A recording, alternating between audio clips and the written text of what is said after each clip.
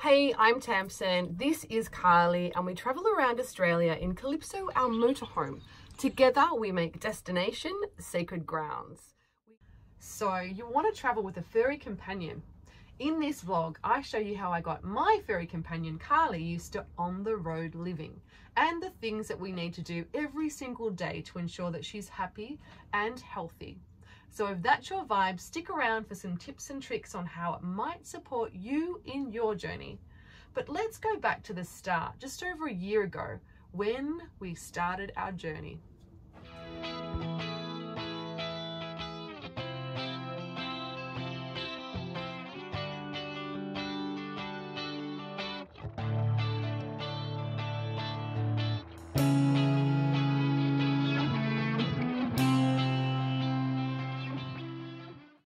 The first part is the most important, and that is introducing your fur baby, your fur friend, to your motorhome, your van, or whatever it might be. It needs to be a slow process. For Carly, what I did was I parked the van outside of our house for a few days, just so she could visually see the van. It was quite a large size and she wasn't used to it. So that was the first part. The second part was putting a whole heap of stuff in the van that was familiar to her. It had my scent on them, it had her scent on them, there were play toys, so that once she got into the van, she was comfortable. The next was introducing her slowly into the van, and she was really curious, so it worked really well. I was able to leave her in here for short periods of time and just let her explore. The thing was, in this motorhome, there's lots of little hidey holes, which she absolutely loves, and most cats will love that. So that was the next step. The next one after that was just starting the van. It's loud. She wasn't used to it. She got scared. So it was starting, giving it some space, then starting again, giving it some space. And over the next, week or two or whatever it was back then, I can't remember now, it was just a slow process. I would start the van up, go forwards, reverse, come back. Then it might have been a drive down the street, then it might have been a longer drive. So it was really just about taking things slowly. And I think I used that cat pheromone spray as well, which helped in that regards. So if I can tell you anything and you take anything from this vlog, it is take it really slow and tune into your fur friend, because you're gonna know what's happening if they're acting in a fear response, or if they're curious, or if they're happy. The more you know your cat or your fur friend, the more information you'll be able to receive from just being in that scenario.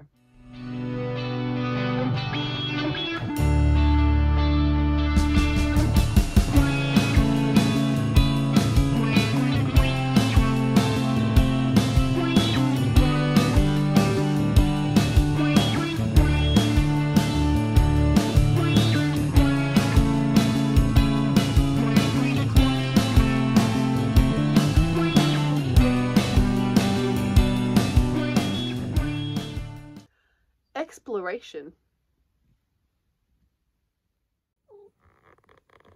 Oh, there you are. Having spaces they can explore within the van is important, but also outside the van too. I love you.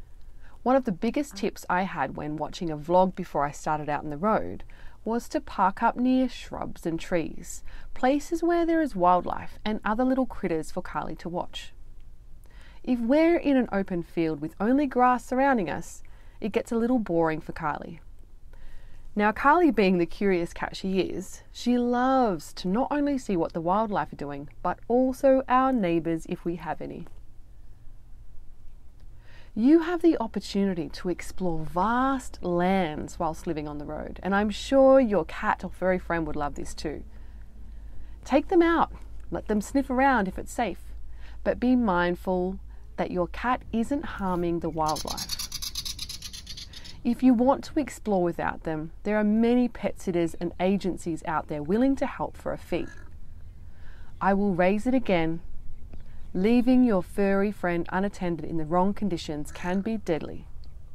But if you do, and try to do so in the right conditions, it's crucial you take into consideration the size of your van, the time spent away from your cat, the temperature, their age, and even their health.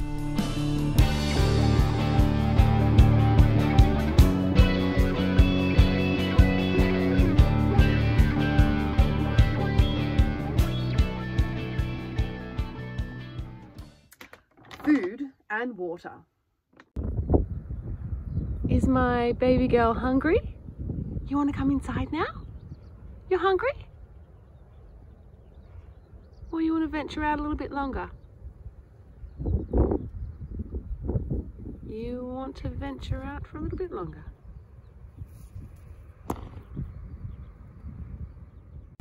It's pretty easy with Kylie. I just ensure I've got a good space to store food and water when I'm driving around.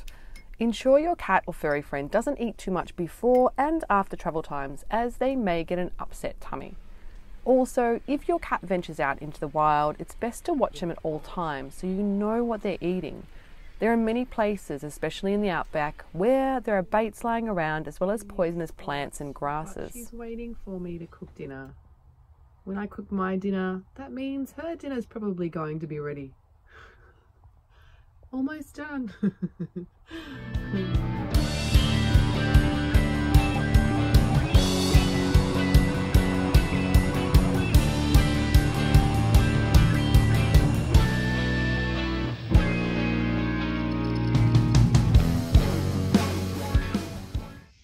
Outdoor play and exercise. Carly wants to go for a walk into the wild? In our home before this one, Carly was mostly an indoor cat, apart from spending time in her little outdoor enclosure. She loved to get outside though and feel the fresh air on her skin and watch the birds at a close distance. Living in a van makes it even more important to get outside, stretch, dig around in the earth and connect to nature's elements. When we first moved into Kalypso, I made an outdoor enclosure for her. She liked it, but I really wanted her to experience a little more freedom to move around. So I trained her to walk on a harness. You can check the vlog I did here, which will give you loads more information. She rarely uses the enclosure now, much preferring to walk on the harness. When Carly is on the harness or in the enclosure, she is always within my sight. I've heard too many horror stories about cats going missing in a storm, never to be seen again. Carly is microchipped. However, I'm normally out free camping in the bush, so I don't think this little princess kitty would last very long at all. If you choose to have your cat or your furry friend off leash, or are afraid they will escape from their harness, there are tracking devices you can purchase to put on collars. Always make sure the area is safe before letting your cat out. No sharp objects, aggressive furry animals, and watch them closely to see if they're fearful or perhaps they've seen something dangerous that you've not yet picked up on. Indoor play and exercise. Playtime is seriously important, especially in a smaller van or when the weather isn't suitable and outdoors isn't an option. I know when Carly needs to exercise or have indoor playtime, as she starts running up and down the van like she's getting ready to race Speedy Gonzales. In these times, I get out her play toys and she goes for gold. We usually have playtime every couple of days, however, it really should be a daily thing to ensure she's mentally and physically engaged. The temperature. Carly and I here in Australia have hit low temperatures of -5 and the high temperatures well into the 40s.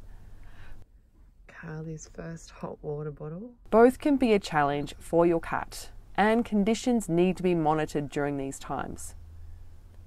For extreme cold weather, I have a diesel heater. However, most times in the colder weather, I make sure she has got plenty of blankets and a hot water bottle if it's really cold. I recently added in an electric blanket to the mix, mainly when we get into the minuses. The electric blanket's on. Carly's just completely in her element. Nice and relaxed. Are you nice and cozy there? Yeah. In high and extreme heat conditions, I use the aircon with the generator. This has honestly been a lifesaver. Other ways I've reduced the heat are with window coverings to bring the temperature down and Sirocco fans. I've also put Carly outdoors in a shady area with wet towels over her enclosure. the van on her, and in desperate times, I've pat her down with cold water. Obviously, being a cat, she definitely isn't down for that. It's really important to make sure you park up under a tree or somewhere cool in these conditions, as they can be deadly for our furry friends. There are many methods to monitor the temperature whilst you're out of the van if you have Wi-Fi. However, personally, I never leave Carly unattended in the heat. And of course, companionship. What's got Carly so curious? Zeus. Who's that, Zeus? Where is it? Who's that? It's Carly. Yes. Your cat may be a friendly critter who loves to meet other animals and get their play on.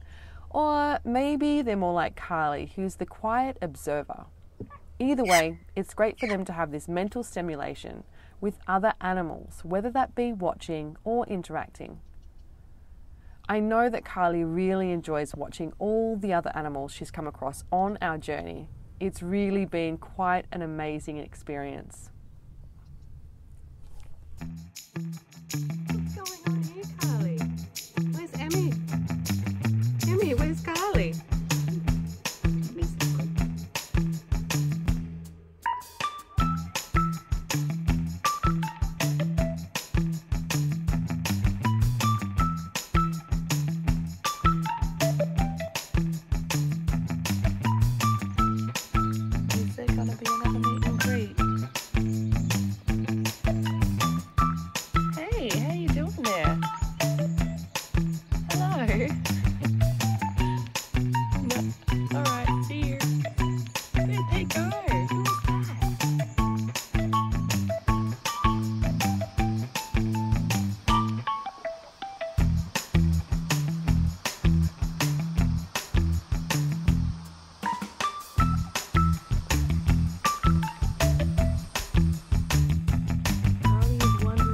This little critter is. Someone made it through the night. Oh, gorgeous.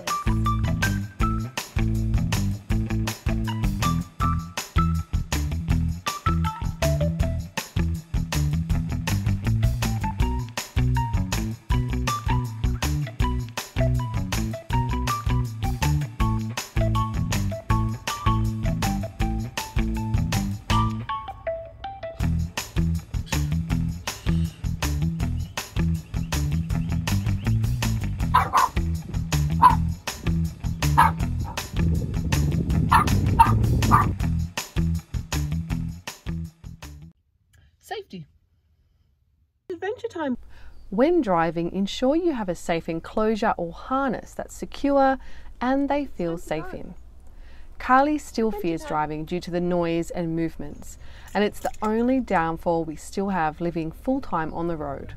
Come on. What made this worse was, when we first started out, there were numerous items that weren't locked down properly.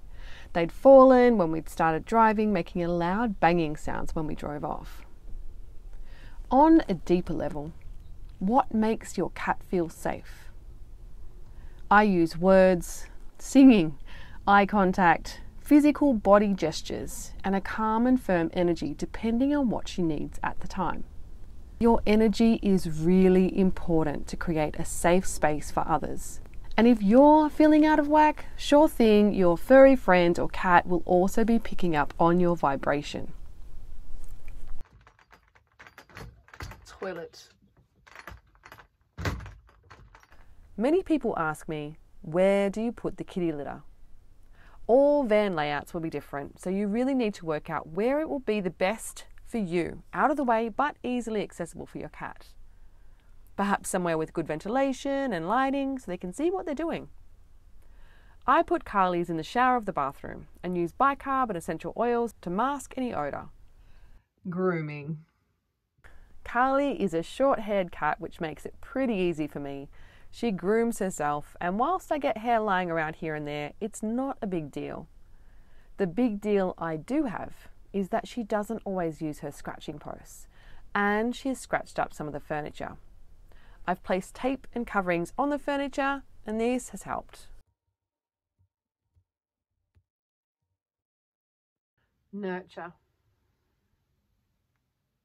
Many cats have loads of love to give. Carly, not as much as others, but we most certainly get our doses of love and nurture in, that's for sure. We created a routine which I think we're both pretty happy with. Either she or I will head to bed at night and await the other. And when we're settled in, I will give her super generous amounts of pats and sometimes even read her a bedtime story. She absolutely loves it. At times we fall asleep holding hands. And when I'm deep in my sleep, she gets up and goes back downstairs to watch out the windows before returning again in the morning when it's snuggle time. Look, I wasn't always a cat person. I was actually a dog person. And I was especially one not to think I would be a pamper kitty lady. But I've come to realise what great companions they are when travelling on the road. Healthcare.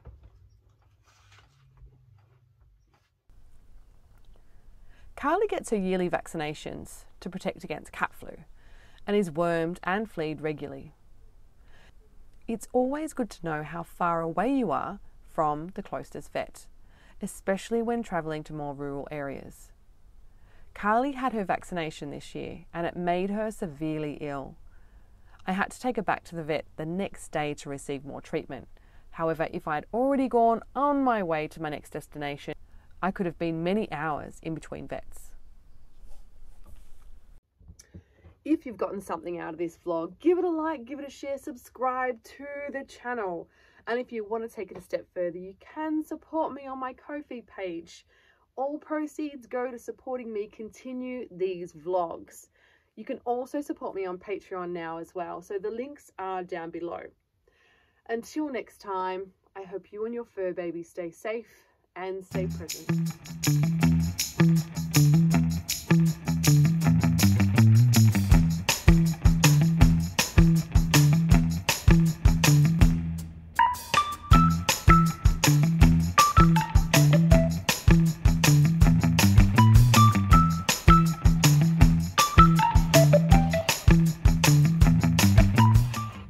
Is hiding from the birds.